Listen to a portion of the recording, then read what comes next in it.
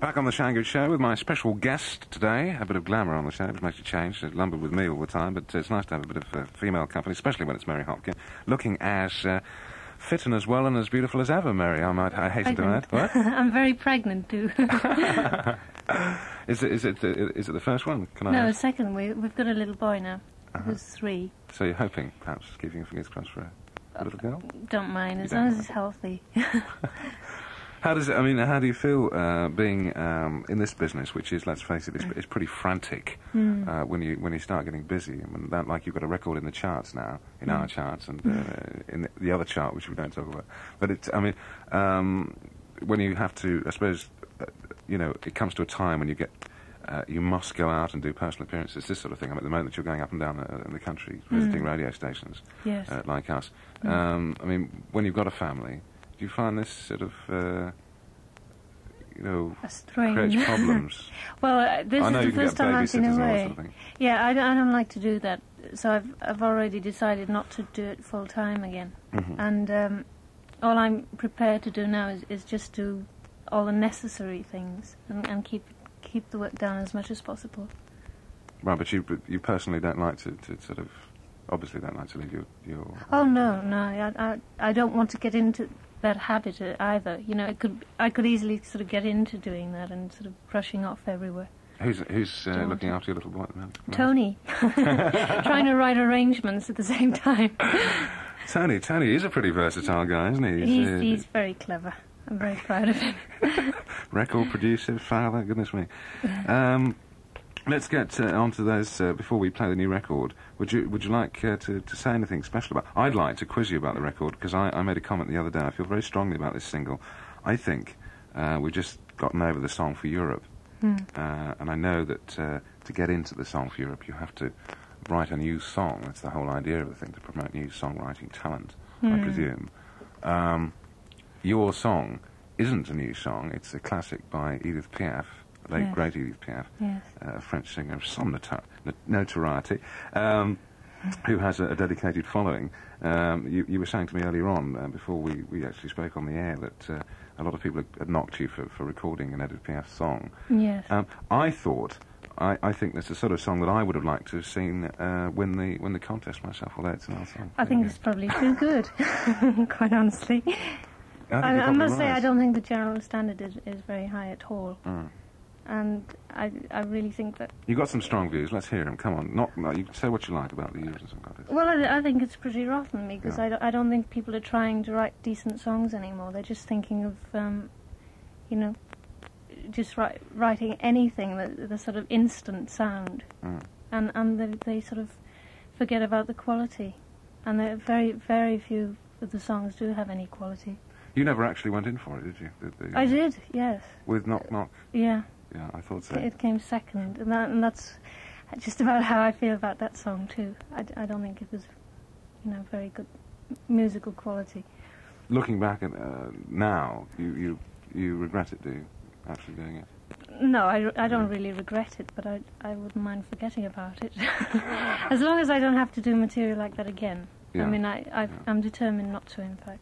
Was it sort of out of your hands, maybe, the decision at the time? Yes, it was, really.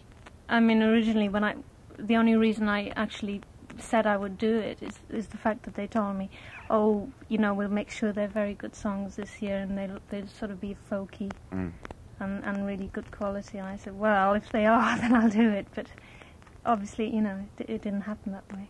The reason why I you know, brought the subject up in the first place, I had 2 guests very recently who both took part in the Song for Europe. Both of whom you'll know, I'm sure. Tammy Jones, who's a fellow... Oh, yes, yes, she has a lovely voice. Well, she comes from the same part of the world as you do, too. And that's right, yes. Very strong feelings about Wales, too. She did a little Welsh monologue for our Welsh listeners. Oh, that's lovely. Up here on Teesside. Lovely. And Frank Ifield, the following week, who is a super guy. Yeah. Absolutely. I was knocked out because kind of, I don't know about you, but you know, I remember you and all those sort of things were around when I, you know, when I was in my teens. And right, I thoroughly enjoyed talking to him because he's seen a whole generation of Beatles and everything else. Well, and his song, quite a nice song, his latest record, didn't get anywhere, nor did Tammy's. And they both kind of, Frank, I think, you know, Tammy didn't say too much, didn't go into too much about the contest, but Frank certainly said that he thought, you know, very similar view to yours. He thought the whole thing was a bit, you know, it was nice publicity. Well, there's so many politics involved in it. I don't think it's a fair contest anyway. It's sort of been reduced to such a lower level now. I don't think it. I suppose some people enjoy it. You don't see yourself entering another Eurovision Song Contest? I doubt it very much.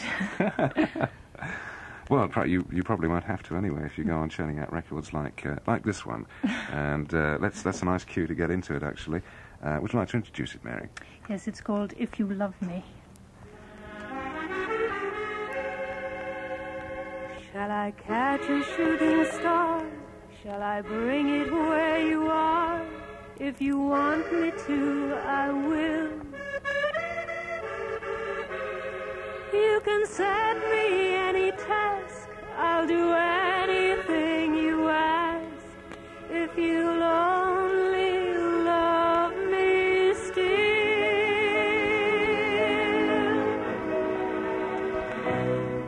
If the sun should tumble from the sky, if the sea should suddenly run dry, if you love me, really love me, let it happen, I won't care. If it seems that everything is lost, I will smile and never count the cost. If you love me, really love me, let it happen, darling, I won't care.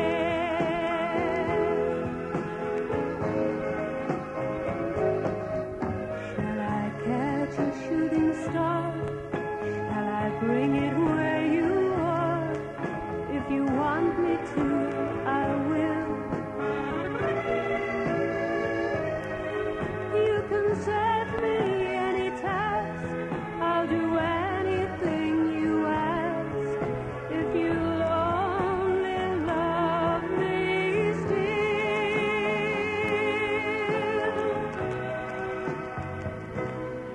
When at last our life on earth is through, I will share eternity with you.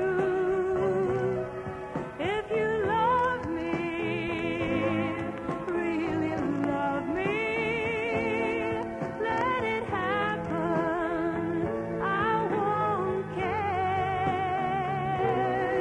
If you love me, really love me, then whatever happens, I won't care.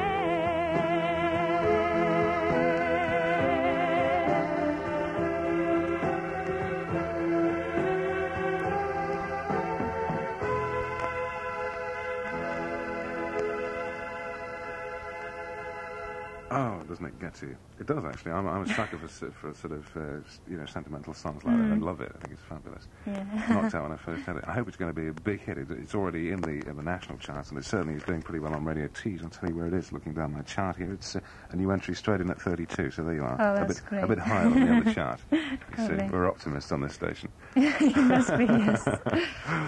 But it's really almost you're almost sounding. If I know you're going to hate me for saying this, but you're almost sounding like, you know, Those Were the Days. It's a continental song, right? Yeah, right. I think that's it. Those Were the Days was a kind nostalgia of Russian type of Yes, that's right. ballad, wasn't it? Well, I don't mind that. That's okay. It's the ones in between I object to. So what songs were, I mean, what sort of, have you got a follow-up to this in mind, assuming it's going to be a massive hit? Yes, well, we've got about two or three songs in mind. They're by a beautiful couple of girls from called the McGarrigles. Yes. And they're Canadian, and they write really incredible songs. I think their album's due out here soon. And we've chosen about 2 tracks from that we might be singles. So that's a sort of folky country thing. Is this from an album? This song? Yes. So you've got an album out now or coming out? Well, it's sort of hanging around waiting. We did it about 4 months ago. We'll probably change half of it now. So we've got that to look forward to anyway. Great. What sort of? I mean, do you think it's all down to the songwriters in this day and age? I think so. I think. Yeah. I was talking to this, I mentioned this to Frank Ifield when he was in here, and I asked him, and he said, "Oh, we just wait till we get new material, or we come across something that's been on the shelves, and go through it all the time, the new songs, and just wait till there's one we like." Is this what you do? Do you leave that all to Tony, or? Oh no, we just listen all the time. It's basically just we enjoy listening to albums, and a friend of ours in Philadelphia, who's a DJ in Philadelphia, sends us material every so often. He really knows what I like, and the McGarrigle album was the latest thing he sent over. I detect a slight hint of bias towards America. Do you like America? Oh yes, yeah. Well, there's lots of good music. I think Canada's pretty good too, because the last 2 albums we've been listening to are the McGarrigles and Bruce Cockburn. I don't know if you've heard him. He writes really beautiful songs. Yeah. But again, it's that sort of folky thing. Have you done the American bit? I mean, have you been, presumably when the sort of the first record was a hit, you went over there, did you? And yes. Did the TV shows? Yeah, I did all that, yes. What did you think? Was it all very frightening at the time? No, it was just exciting at the time. I mean, everything was a new experience then. So I enjoyed everything. Would you like to live in the States, do you think? I don't think so, unless it was really out in the desert somewhere. Where are you living at the moment? Are you living in London? No, we've just moved out of London. We live around Henley now, which is that's nice. More country. Sort of by the river and nice. Yes, it's lovely. Do you get homesick for Wales, or not? No, we get back there fairly often. We've got a cottage down there, and I go back to see my parents now and then. Wales is kind of a very expensive place to live at the moment, isn't it? Because everybody's with the motorway. When the motorway opened up, everybody suddenly bought I read in the papers all the villagers were complaining because their own children couldn't afford to buy houses anymore because all these cottages have gone up to fantastic. Right, I think that's fair enough, really. Prices. Do you sort of retreat there at the weekends? Yes, well, we're still getting it together. It's an old market garden, so we've got to find somebody who wants to work the land. It's a shame to neglect it. So you seem very, very, very happy and contented at the moment. Oh yes, I am. Yes. You don't seem sort of any ambitions, that you've got. It's probably because I haven't got any that I'm contented. I'm definitely not ambitious in this business anymore. It's just I'll do whatever I want to do and take things as they come. You're sort of happy to do the occasional song, and if it's a hit, yes. well, it's a hit. I really don't want to get involved in the business, full time again. Well, of course you are. That's a bit of an anti-statement, really, because you are involved in it. You're here promoting the record. No, but I'm not. You see, I'm not, tense or worried about it. It doesn't really matter to me personally. It won't affect my happiness whether it's a hit or not. But it'll be lovely. I mean, if it is. Right, all the same. But it's not going to kill me if it isn't. I'd like to see it be a big hit, and I'd also like to see you perhaps record some more Edith Piaf songs. Oh, I'd like to. Yes. Anyway, Mary, thanks very much for coming in and talking to us. And we'll see you after the 1 o'clock news. Thanks. This is PER Employment News. If you have